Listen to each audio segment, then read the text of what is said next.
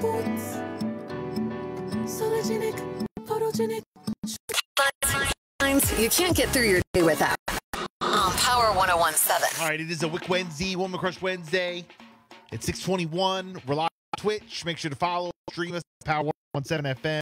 Also, Facebook. Jess, a lot of headlines going on today. What you got? All right, so the first thing, this was making all the headlines. There's a bunch of couples at an Arkansas park. They got married during the eclipse on Monday. During the eclipse. The pictures are now trending online. I must say they are very beautiful. But it was a free event, and couples had to get their marriage license. The couples are now, opening up, talking about the experience, and there's tons of interviews online, pictures, and videos. I would say it was very, very cool. fascinating to be outside during that time. It was neat. Very cool to be outside during that time. It was. And then here locally, police have not identified the victim of the crash that happened in Magnolia. The victim has now been identified as 46-year-old Dianelle Gordy Thomas of Magnolia, and the Delaware State Police are asking for the public's help in that fatal crash investigation. Police are searching for witnesses, and if you have any information at all, please call 302-698-8457. And in Salisbury, 3 men have been arrested on child sex abuse charges following a months-long investigation. In November of 2023, the Wycomico County Child Advocacy Center launched an investigation into 2 men identified as Jesse Scott and Major Purnell Sr. after receiving a child sex abuse report. It was determined that the pair had sexually abused a child several years prior. After the findings were presented to a grand jury in late February, the pair were each charged with first and second-degree rape, sex abuse of a minor, sexual solicitation of a minor, indecent exposure, assault, and multiple sex offenses.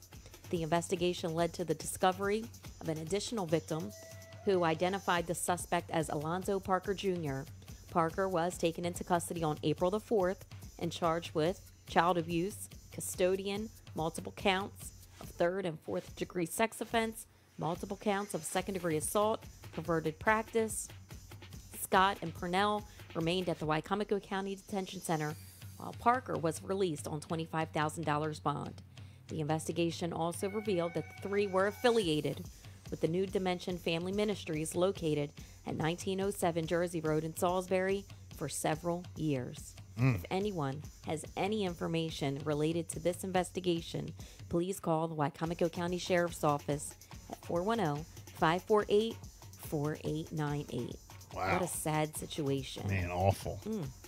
And in response to significant delays in the rollout of the new FAFSA application, the Delaware Department of Education recently announced additional support for its students. The department is extending scholarship deadlines and working with Stand By Me to ensure that students are able to complete their FAFSA application correctly.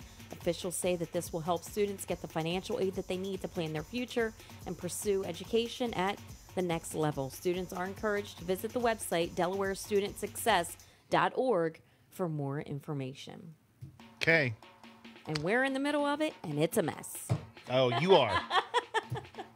6:24. It's Bill and Jessica show coming up. We got a 47 ABC update and Jessica Celebrity Buzz.